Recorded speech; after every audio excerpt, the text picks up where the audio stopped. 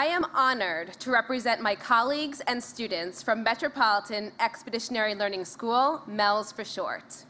MELS is truly a magical school, a dynamic place that inspires teachers and students to collaborate and innovate, creating classroom spaces full of wonder.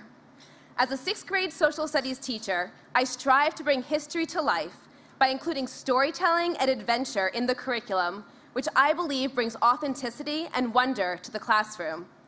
Navneet mentioned that I received funding to spend a summer in Mongolia and China with 2 MELS colleagues, studying and researching the life of Genghis Khan. We rode horses to the Henti region, the remote birthplace of Genghis Khan, and traveled along the Great Wall of China, where we created videos about battle strategies the Chinese used to keep the Mongolian invaders out of their country. Throughout our journey, we spoke to locals and historians alike about Genghis Khan's achievements and his downfalls. The result was a learning project now called The Two Faces of Genghis Khan. It illustrates the importance of learning multiple perspectives in order to understand and analyze the actions of people and the ensuing events in history. A sixth grader remarked, "One person can have multiple sides to them. This is a life lesson."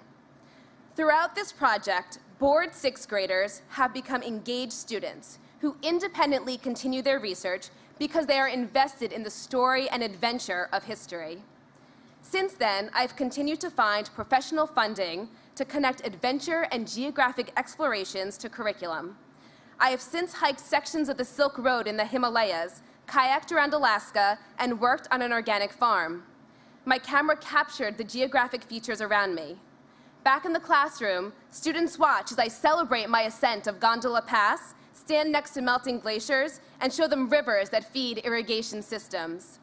Like history, geography can be more than a textbook study. It can inspire reflection and impart relevance in the study of civilizations, their growth and their declines. These stories also help me develop relationships with my students. As they listen to my stories, they also share theirs, and I learn about who they are as people.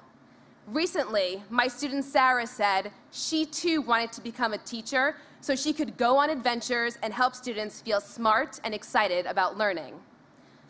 None of this curriculum development would be possible without the support of Pat Finley and Damon McCord, the co-founders at MELS.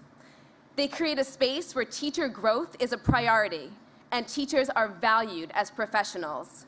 In a society where standardized tests have become a means to an end, they provide time for teachers to think outside the box, to take risks, and create meaningful curriculum.